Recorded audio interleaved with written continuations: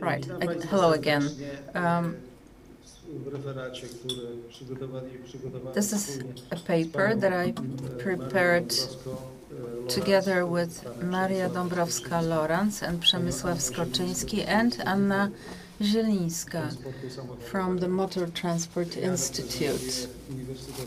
I represent the Technology and Natural University of Bydgoszcz. Sorry, but I can change the slides now. So here's the plan of my presentation. The following topics, as you can see them listed. But the main thing is choosing the devices and measures to reduce the risks for cyclists, and also selection of investments and devices to reduce cycling risks, and then implementation, and finally there will be a summary. Next, please.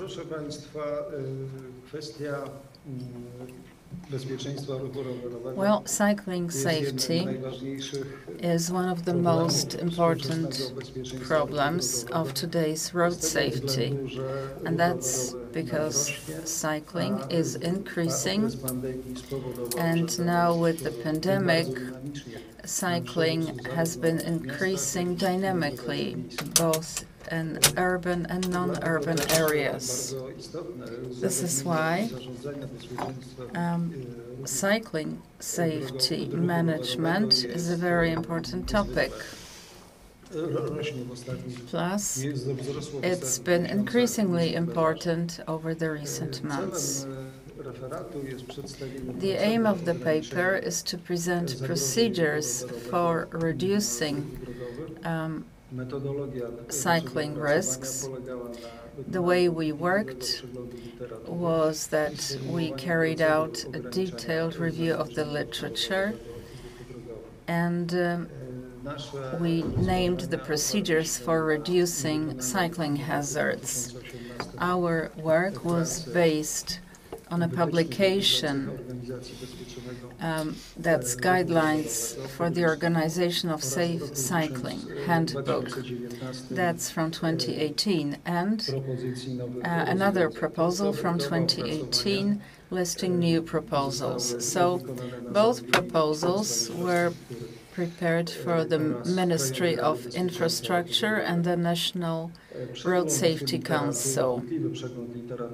We conducted a thorough review of the literature for the purposes of this work, and what it shows is that between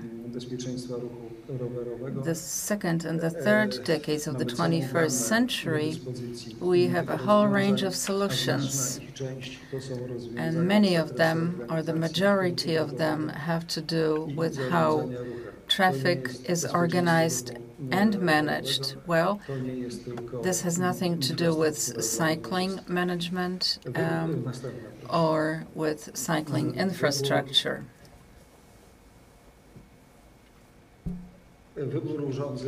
So, choice of devices and activities. And please note, first of all, it's how important it is to diagnose safety of cycling. With a diagnosis, we can build on that and work towards improving that safety.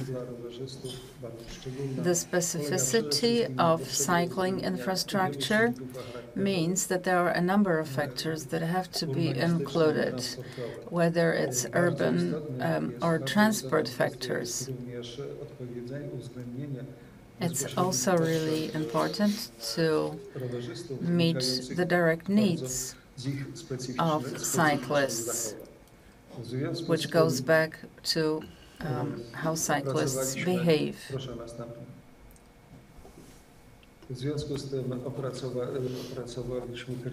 We developed criteria for cycling infrastructure in the context of road safety. To do that, we used template models from abroad, especially Dutch models and Dutch solutions. So we recommended segregation of bicycles from other vehicles. We cover speed limits, and this is also in reference to daily traffic volumes. We have a variety of solutions, as you can see. 30 kilometers per hour is one of the ranges, with the traffic at 2,500 vehicles, and then speed 50 kilometers. And the solutions we propose for zones below 30 kilometers, well, that means bicycles using mixed traffic and what's called light infrastructure. So that means contraflow lanes or special cycle lanes or lanes as part of single of one-way roads. So for 30 to 50 kilometers and traffic at 2,500 vehicles, in this range, you have to be really careful with designing cycle solutions, so that has to take account of the specific road. And anything above 50 kilometers per hour, then no matter what the traffic volume is, bicycles have to be moved away from the carriageway. Something really important, what the table doesn't include, is having a shared road for pedestrians and cyclists. What we suggest is to use Dutch examples and models, and we don't recommend a shared road for pedestrians and bicycles if it's more than 10 bicycles or pedestrians per hour and traffic volume below 10,000 vehicles per day. Next one, please. So measures to reduce cycling hazards and hazards for other road users. We've divided those hazards into 4 groups. Well, the first area is spatial planning. Next is traffic organization and management. Next, please.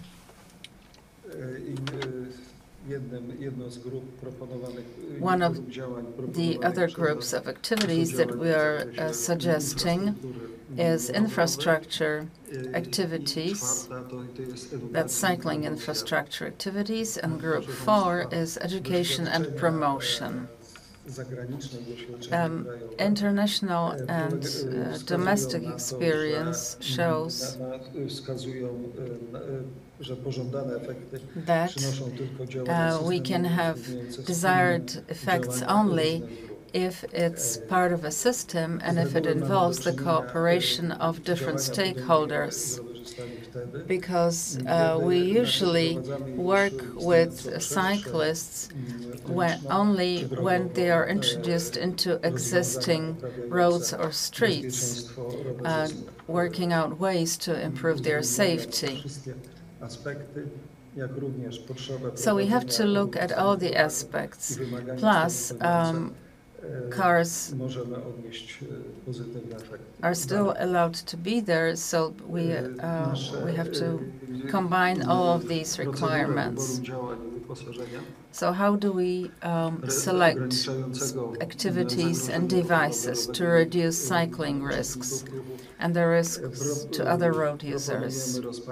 So here's our proposal.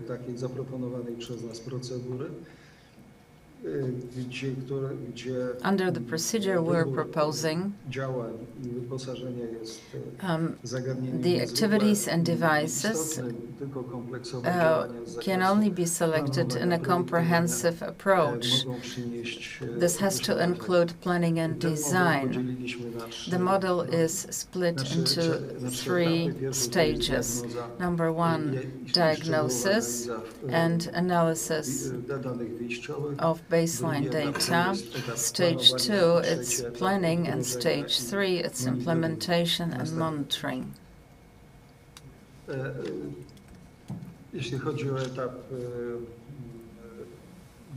So regarding diagnosis,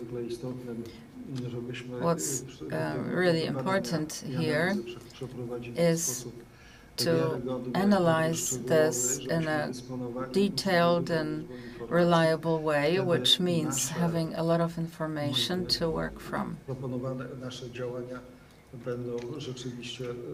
As a result, whatever we do as a consequence of this will be more effective. Next is planning. That means we have to select areas for intervention where we have to take into account the need to reduce risks and to improve the effectiveness of the actions. We have to have public consultation, and then we have to consult bicycle user groups, and then select the measures and have an implementation plan. In the next stage, when it comes to implementation and monitoring,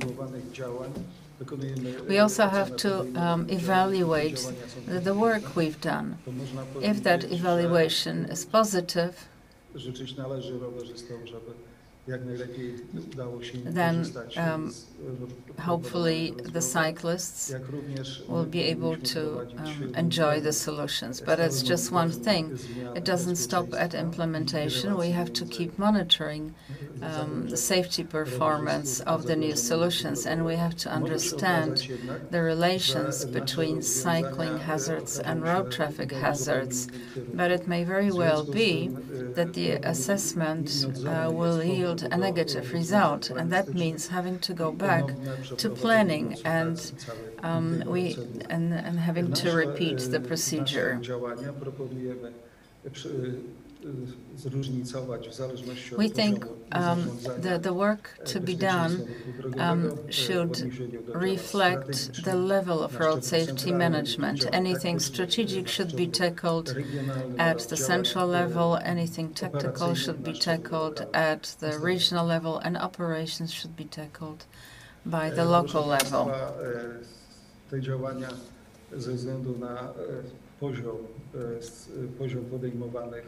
Because of the level of taking the decisions and then carrying out the work, well, there are different levels. Well, first of all, it's just strategic level. At this level, we have to have the regulations in place and and secondary legislation.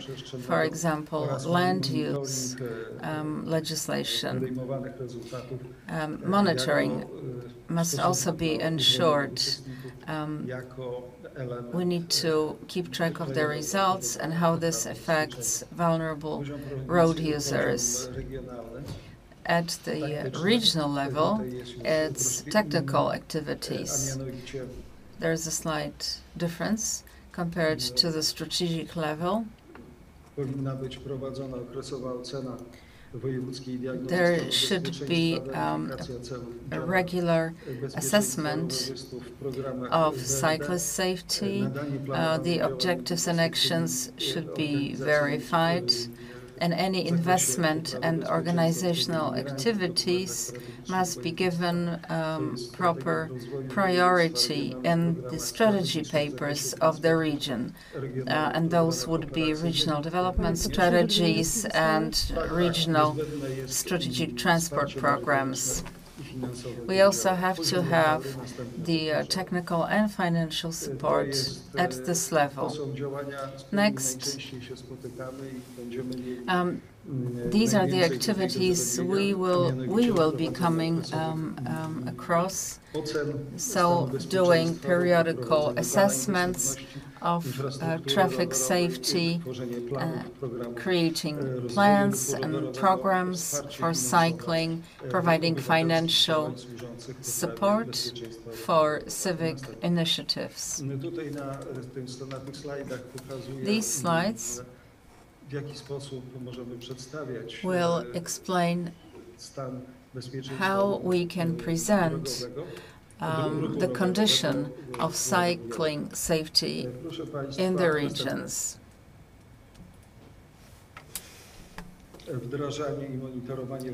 Implementation and monitoring of selected actions to reduce the risk of collisions and accidents involving cyclists.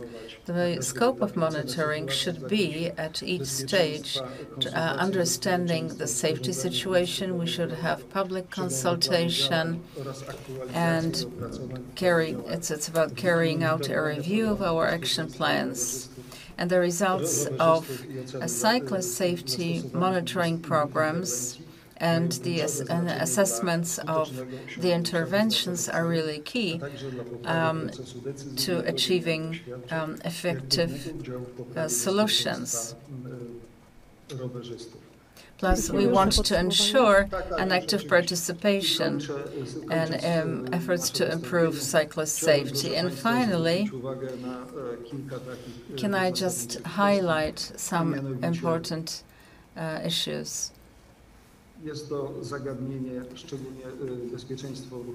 So cycling safety is really important, especially now that there are more and more cyclists riding on roads that are used by motor vehicles. That's one thing, but also roads that are shared by cyclists and pedestrians, and obviously the risk is higher for pedestrians.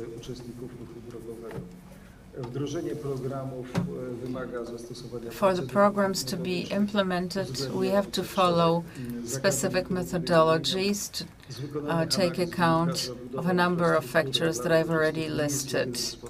We know that building cycling infrastructure is not the only way to keep this group safe, and especially when you're dealing with a shortage of funds, this is really critical. And finally, I would like to give you this quote from the book Street Fight: How to Reclaim the City for the People. That's by Sadiq Khan and Solomonov, who argue that designing a way that ensures the safety of cyclists guarantees greater diversity in the functioning of the street, which becomes friendlier for all users because people are more visible on it and their behaviors more predictable. So that's already happening today in Polish cities. I'm almost finished, where we can see cycling infrastructure developing quite efficiently. Thank you.